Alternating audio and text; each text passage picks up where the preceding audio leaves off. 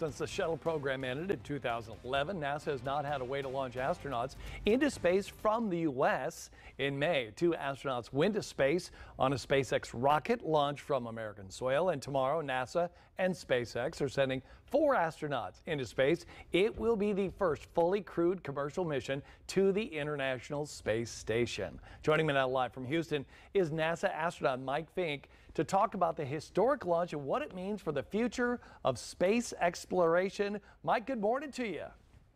Good morning, and good morning to all of our friends in Indianapolis and all of Indiana. Awesome. I love that. So tell us, how is the launch of Crew 1 changing human spaceflight, Mike? It's an exciting day. So like you mentioned, we used to have the space shuttle. We don't fly the space shuttle anymore. NASA's been able to focus our efforts beyond low Earth orbit. And that's only because we have companies like SpaceX and Boeing that can get us to low Earth orbit on spacecraft that they completely own. We're renting it from them, just a rental car or rental spaceship. And we're going to launch the first crewed mission with 4 people. It's an operational mission. We had a test flight. We do this in airplanes all the time. You have the test flyers, and now here we have the operational mission. They're going to go to the space station and stay there for 6 months. And again, that allows NASA to focus our efforts on going to the moon and beyond. But this shows our trust in the Dragon spacecraft that we're sending 4 people for 6 months for an exciting stay aboard the space station. Yeah, plus it looks so high tech, and I just love the way how the rockets come back down so they can reuse them. You can save a lot of money that way. 6 months up there, what's everybody going to be doing during the mission? Well, they're going to further the space station, the International Space Station mission. We've been flying people aboard space station since the year 2000, and we've had it continuously crewed. Now we're sending up 4 people at a time instead of like the Russian Soyuz 3. So it's going to be pretty crowded aboard space station. Everyone's going to be able to get their science work done. It's not all science, but it's mostly science. And some of the science that they're working on they're working with messenger RNA in space. If you take gravity out of the equation, you can find out a lot of different things that will help better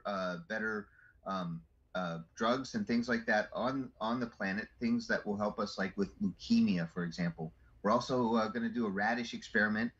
If we're going to live people, we're going to live in space, we're going to want fresh food. So how do plants grow in space? We're actually going to put in plants that we can actually eat. That's a good thing. I know when I was up there, I would have loved fresh food.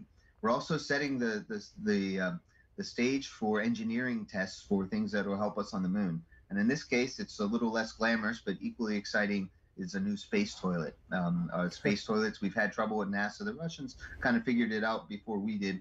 But now we have a new compact space toilet that we're going to see if it's going to be able to work in space. So that's just some of the things that this 4-person crew, along with the 3 people we already have aboard space station, are going to accomplish every day. And of course, there's spacewalks and maintenance and lots of other things. So they're going to be busy for 6 months. All right, Mike, you pretty much covered it all, including the space toilet. You can't forget about things like that. You just cannot forget about them.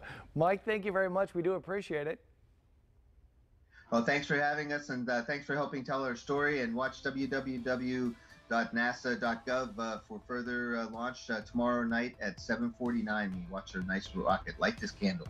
We shall do so. Hey, if you'd like to watch tomorrow's launch, you can go to fox59.com/links, and you'll find that one that Mike was talking about.